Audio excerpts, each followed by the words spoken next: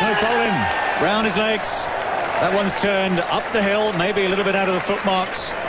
And the bowlers follow through, but it's the end of Michael Atherton in this second innings. That'll end the chat. It's a terrific delivery. We'll talk about action on the ball. Spinning the ball up the hill.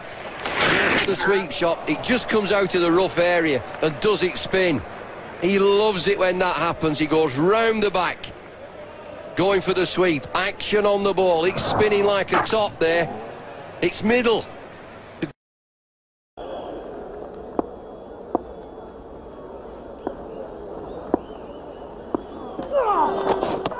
Oh, beautifully bowled. That's a wonderful delivery from Shane Warne.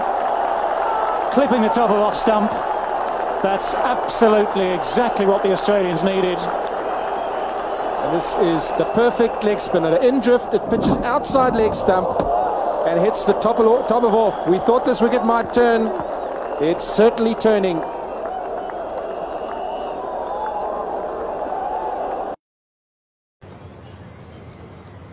His 80th wicket in 2005 for Shane Warne. They brought in the leg gully.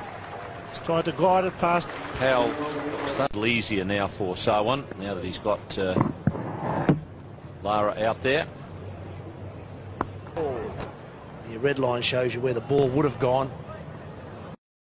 Coming up to a break, and he's put a big smile on Ian Healy's face as well as his own. First ball in Test cricket in England for Shane Warne. And 80, and all of a sudden, even after one delivery, orders changing the field. Look at that ball turn. Well, it's an absolute clinker.